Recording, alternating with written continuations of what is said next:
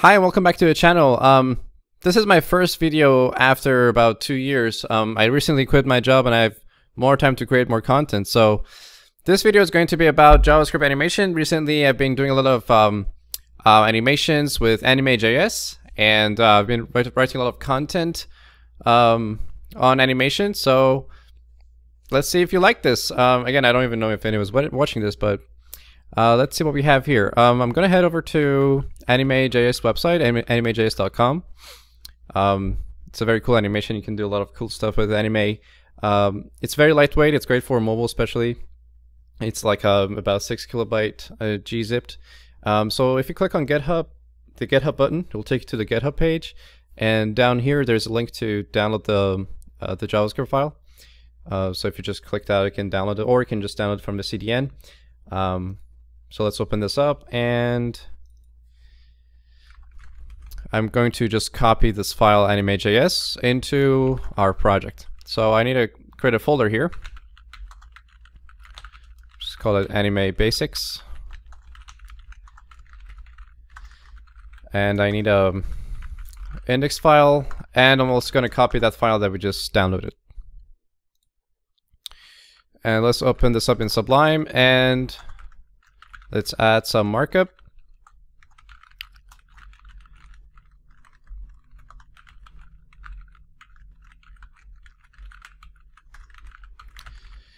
Let's open this up in the browser, and let's verify that the anime function is loaded on the window.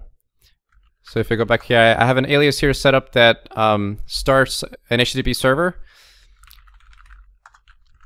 Let's open up the console, and I'm going to type anime, and down here you can see anime is loaded.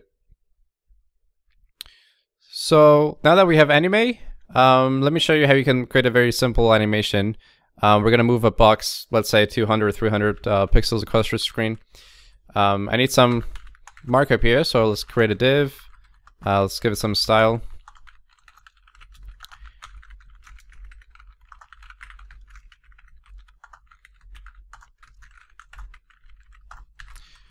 Now we need some JavaScript down here. The first thing you do is you call anime, and you pass it a plain JavaScript object.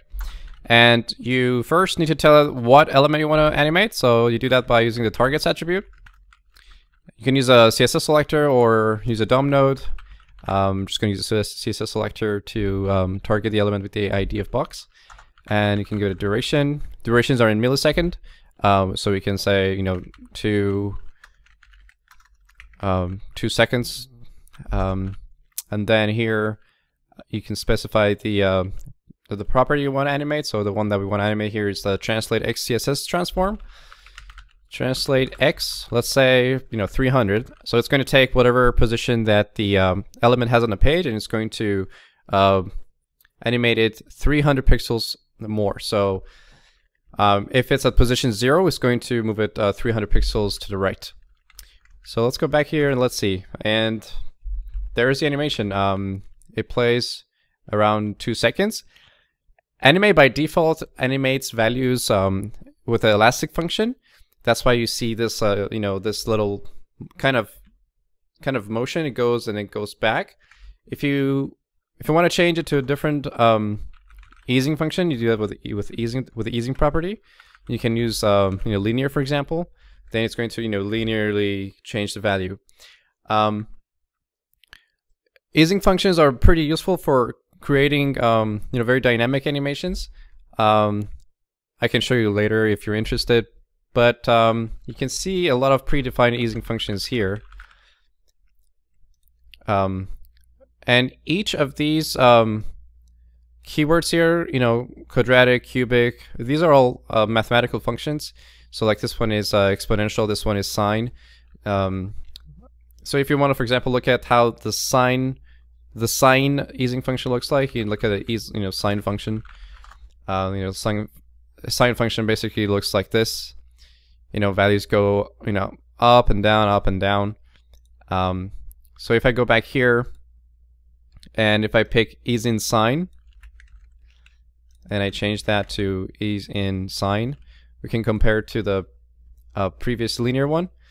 As you can see, it starts slow and then it speeds up. You can also make it slow down at the end, so you can do it with the ease in out sign. Basically says start slow, go linearly, and then slow down. And that's what's happening down there. You can see it a bit more obvious. It's more obvious if I reduce the duration. You can see it's slowly starts. That's how things in the real world, move around. You don't see a car just linearly, moving around. You see them, accelerate, they slow down, and so on. So it's great for creating more realistic animations. Anime has a lot of great features. You can create very complex animations with with minimal code. It handles a lot of it takes care of all the request animation frame, handling timing and all that. So let me show you another example. Let's say if you have like 2 boxes on a page, or 3 or whatever number of boxes you have, or elements. Let's give it some class that we're only going to target in JavaScript.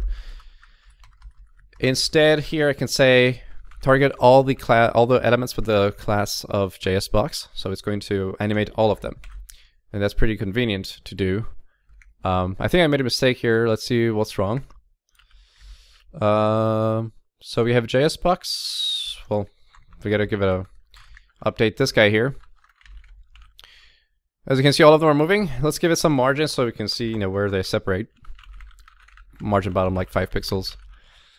As you can see, all of them are moving at the same time, and you can create delays, for example, or you can control you can have a little bit more control in each of the boxes, because each of these elements get an index. So the first one is at index 0, second one is index 1, and the third one is index 2. So for example, if you want to create a delay or change any of the properties, you can pass it a function, and then using that function you can have more control over each of these boxes. So let's use delay. Delay is one of the animation properties that you can control. And if I pass it a function, the first argument is the element, is the DOM node itself. The second parameter, the second argument or the parameter is the index. And here we can tell it to return a value depending on the index. So if you just do something like I times 100, it's going to give it a different delay for each element. So it looks like this. Each element, each box will get a delay of around 100 milliseconds. Let's put on a loop so we can just see it for for fun. There you go, in this loop. You can also, for translate or any other property, you can pass it a function. For most of them, you can pass it a passive function. So let's give this guy a function as well. Again, the first one is a DOM node. The first argument is a DOM node. The second one is the index of the box or the element that you're animating. And here we can say, depending on the index, change the translate x differently. So we can say I times, let's say 100. So it's going to move the first box 100, the second one first one 0, second one 100, and the third one 200. As you can see, they move a little bit differently here. Anime also allows you to create keyframes. Keyframes are very powerful for creating more complex animations. For example, if you want to move a box to the right and then to the bottom and then to the left, you can use keyframes. So for that animation that I described, you need to have keyframes for translate X and also translate Y properties. So let's do that. Let me get rid of here. The way you define keyframes is by using an array. You define an array and then you pass your keyframes here as objects. They're just plain out JavaScript objects. Let's say we want 2 keyframes here, and we also want the same for translate Y. We just want to have 2 frames, move it to the right and then to the bottom. Let me just copy paste that there, and then I'm just going to change this to Y. Each of these objects will need a property called value, and that's the equivalent to the value that you're animating. And what's great about Anime is that you can also specify relative values. So if your box, for example, on the page moves like 100 pixels to the right, and you want to move that box from that position 100 pixels more or less, you can use relative values. And I'll show you how to do that. All right, so we have two keyframes here for both X and Y positions. So for the first keyframe, we're going to make the box go 100 to the right, and at the same time, its Y position is 0, so the Y is not moving.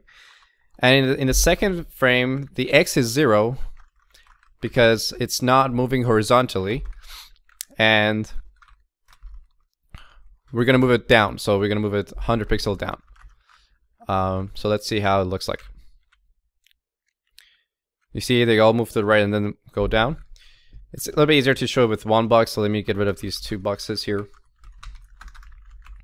Goes right and then goes down. Now the reason that it goes this way and it doesn't go straight down is because we're now using a relative value, so it's getting confused in terms of the Y position. So it's moving it to the right, but then it's going to move it back to 0 in terms of for its X position.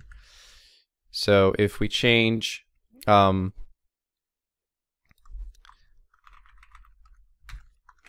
this one to a relative value, we're going to tell it don't move it to 0, don't move it anything. You can see the X, it maintains its current position at the for its X position. I know it's a little bit confusing. I can explain it more if you have questions, but basically that's how you can create animations with keyframes.